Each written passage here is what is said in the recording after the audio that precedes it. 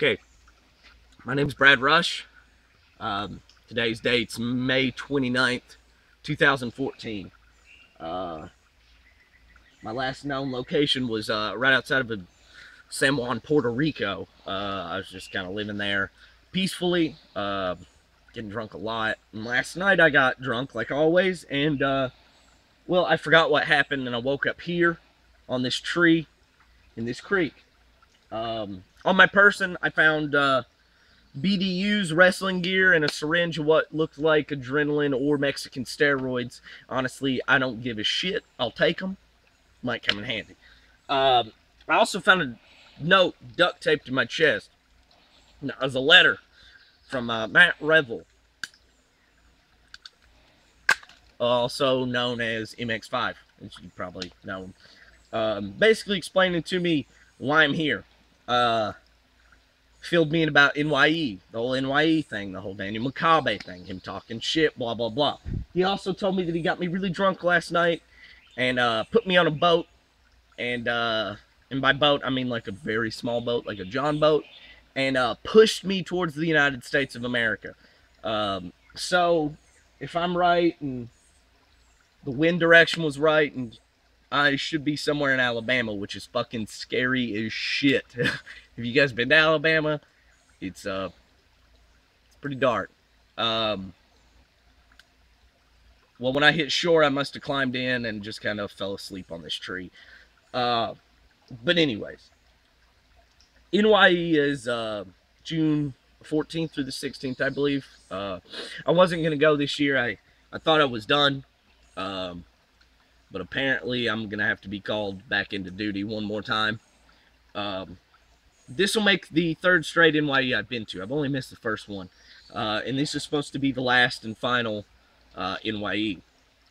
Now, last year, NYE 3, Canada tried to invade.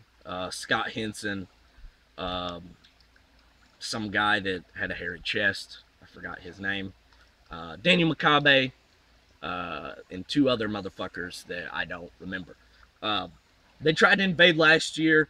They had matches every day, and they got pushed back. They got pushed back to the borders and sent back to Canada. They did not win last year, so I guess they're going to try it again. Now, Daniel McCabe's already been starting shit about, because apparently he has a problem with me pulling a gun at NYE. Last time I checked, I thought this was fucking America. I thought I was allowed to have a gun, but apparently Daniel McCabe is what we call a pussy. He has a problem with guns, so this year I won't be bringing this gun, Daniel McCabe. I don't really need it, I don't think. Marcus Centofonte, Crucible, whoever books this show, whoever does that, day one, I want Daniel McCabe. I want to be the hand to cut him down. I want to be the force that pushes him back again, once more. I want to be the hand that pulls this thorn out of America's side. Now, they said something about a title, him putting it on the line. Daniel McCabe, that'd be very stupid. I wouldn't put it on the line because you're going to lose it. I've never been in this business for belts. I don't need a piece of leather and metal or whatever the fuck they're made out of to tell me I'm the best. I already know I am. I know I'm the best from the training. I know I'm the best from my past. I'm pretty content with being the best right now without having a belt, so you don't need it. But if you have any fucking idea or little plan of bringing your fucking boys, bring them, because I'll bring mine. I'll have MX5 and Alex Zane if I need them. So you bring your fucking boys. Bring that piece of shit Scott Henson. Bring that skinny motherfucker that weighs like 110 pounds soaking wet. I don't care. Bring any of them. Because I ain't afraid of any of you motherfuckers. I'm American, goddammit. And I love America. And I hate Canadians. I hate their bacon. I hate maple syrup. I hate a fucking... When I see a leaf, I get mad. But anyways, also, fuck hockey. Fuck hockey. And fuck snow. Anyways, I'm getting out of hand here. NYE's closed. I don't have no car and I'm in Alabama. You know, sure as fuck not hitching a ride with a truck driver. I ain't sucking no dick for a ride, okay? Anyways, I have a lot of ground to cover. I'm in Alabama and I have to get to Cooperstown, New York in a very short period of time. So, Daniel McCabe, please book your flight. Please get on that plane. Please fly to Albany, New York, and please convince somebody, some trader, to pick you up from the fucking airport and bring you to Cooperstown, to bring you to the fucking yard. And meet me in the middle of that ring, because Daniel McCabe, this is going to be the last time you enter the United States unwelcome. Next time you'll have to ask for fucking permission from me. Now, if you'll excuse me, I have to get moving. I have a lot of ground to cover. Brad Rush out. Yeah, so as you see, apparently Brad Rush, who's in the middle of fucking nowhere, knows that Alex Zane apparently plans on coming to NYE. I don't know if that's true or if he's just hoping so, but, I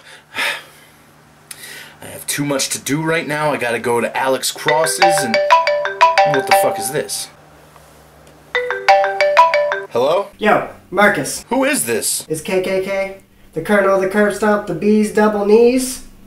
Combination Combat Kid. What's going on? I'm busy, man. I got work to do. Listen, now that I'm confirmed for the show, NYE, I'm sure you want to know what my matches are, okay? So, Day 0, Combination Combat Kid versus Daniel McCabe. No, he's already booked, man. Day 1, Combination Combat Kid versus Daniel McCabe. 2 out of 3 falls. What? Again?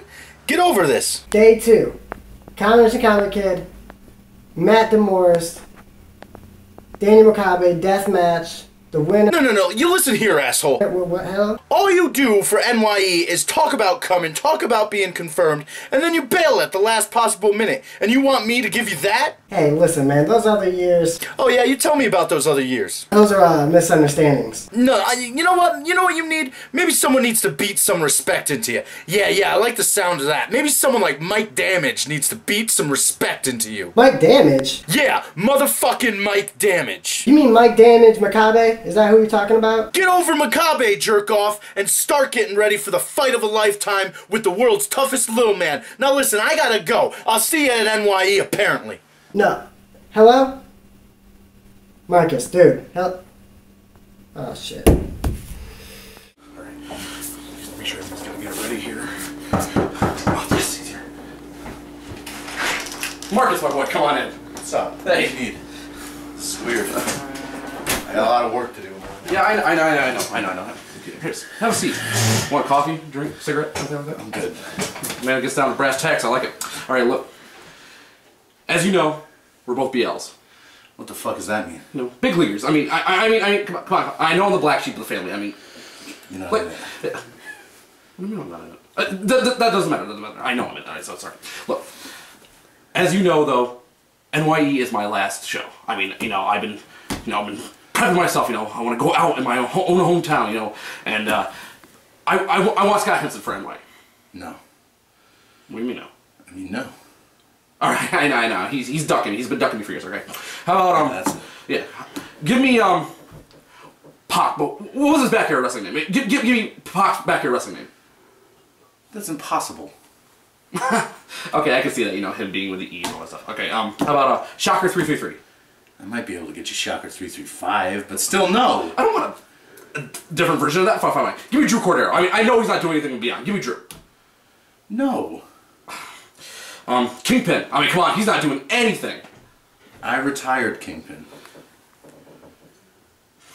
Okay, how about Rusty? I mean, come on. I mean, we can get him out here for, my last match. Come on, I want to go out with a big bang. Come on. You want me to bend over backwards to get you your last match when for the last 2 years you have been making bookers bend over backwards to give you your last match? They haven't been bending. This is not your last match. You know it's not your last match. You say every time it's your last match. You having your last match is about as funny of a joke as me hosting the last NYE. Come on, man. We You know that you're gonna continue doing this. No, I'm totally done. You know you're gonna keep wrestling. No, I'm not. No. You know what? I have something for you. What? What, is it going to be like a big one-on-one? I mean, like main event? No. Big 6-man, semi-main event, GBYWN World Title match. I'm going to put you in that. Why? Because you're either going to win and prove to everybody that you are the superstar you think you are the best in the backyard, and then you have a title to defend and it's not your last match. Or you lose like you've been losing, and you're a flash in the pan like everyone thinks, and then maybe it's time to hang them up for real. Hey, have a good day, man.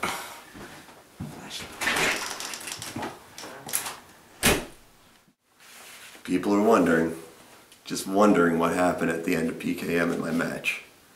Why just join the Stepdads? Why did that happen? Oh, were you starting to like me?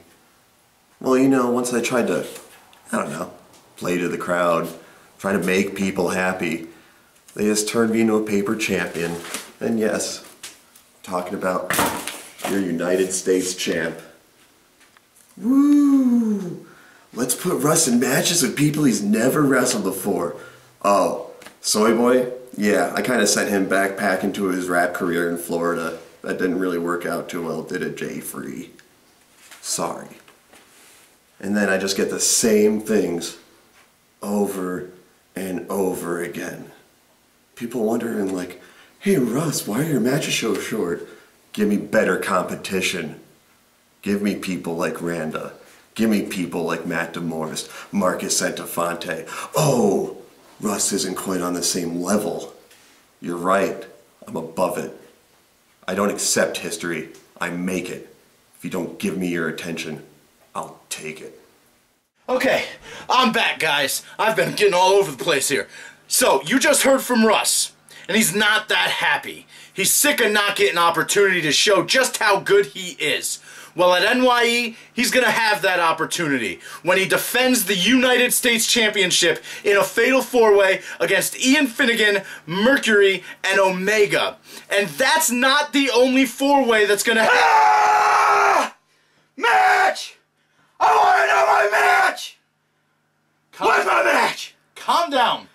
I'll tell you your match. I say knowledge! Just let me get the book, man. Jesus Christ. All right. Your match is going to be...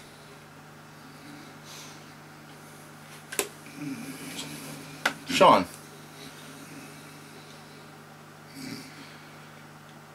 Sean. I guess Sean isn't as excited to hear about his fatal four-way with him, Ryan Brody, Ryan Rage, and Mike Wild at NYE4. Now let me tell you the last fatal four-way match that's going to be going down on day one of NYE. This one has potential to be a match of the day candidate. It's going to be Crucible Chris Ambrose versus Tommy Flambeau versus Mark Electric versus the young up-and-comer Timfamous Tim Rush of 3BW, and that's only going down at NYE4. It's gonna be awesome! Get out of my house. NYE4. NYE4. I'm gonna be there. Not just me. All the Radical Movement elite. Myself, Eric Douglas. Can't really do much, but Chris Urban will be there. Chris Urban will be there to make sure nobody gets in my way. When I get my moment in the spotlight. See, you're a self-made man, Sam Jude. You're the GBYWN World Champion! You did it all by yourself, right? You made the legend. You made it happen, right? I mean, you were the one that got your ass down here to BXW after I asked you to come. But you made your way down here. You get all the credentials, the GBYWN World Pure Champion. You know, with the tournament I signed for RCWA. You got the belt. You made your way down to BXW goodbye with all the fanfare. You defend the championship against Mike Damage, per order of me. But he defended against Mike Damage to take him on. And even though in defeat, you were more motivated than before to take on Matt DeMorest. Because I might have done a fast count. That might have been my... No. You were already motivated, right? Self-made man. Already motivated. Already ready to take on Matt DeMorest for the GBYWN World title that I signed for. No. You did it. You did all of that. Self-made man. You won the championship. You took it back to the United Kingdom. I want it back. I want it back here. See, that title belongs here in the greatest wrestling country in the world, the United States of America. This is where backyard wrestling thrives.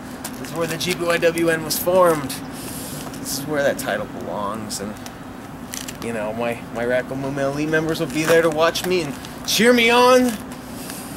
But you know, you're a self-made man. I mean, how can someone like me? I'm just a businessman. How can I beat you, right? You know, it's not like I made you. It's not like I can break you. NYE 4. Let's have some fun, huh? Trust me.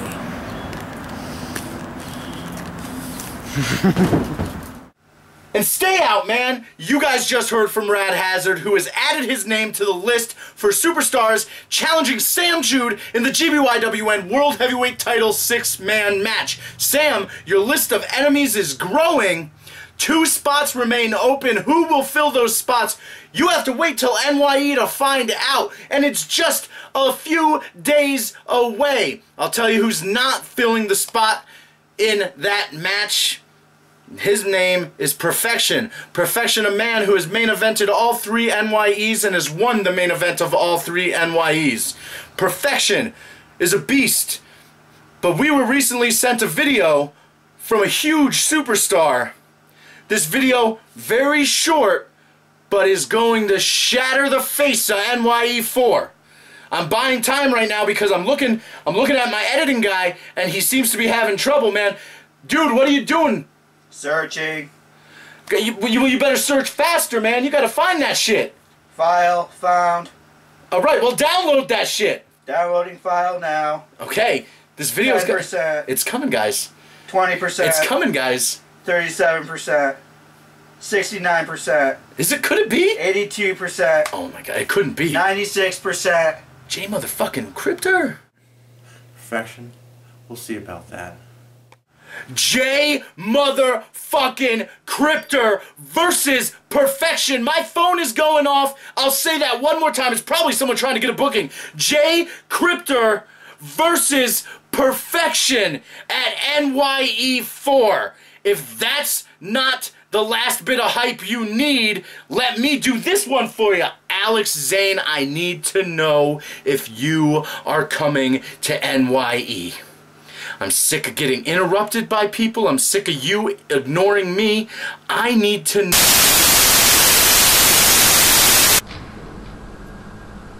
Marcus Sanafonte. Been texting you. Haven't really been replying to that. Messaged you on Facebook. You didn't reply to that.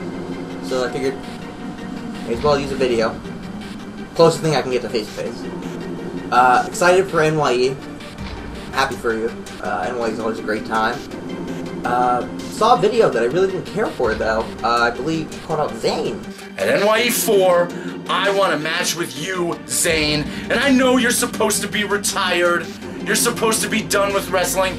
I've seen them all go, and I've watched them all come back. Zane, it's a matter of time. Kind of rubbed me the wrong way, man. Not gonna lie. Part of me is excited to see that match. The other part of me is kind of insulted.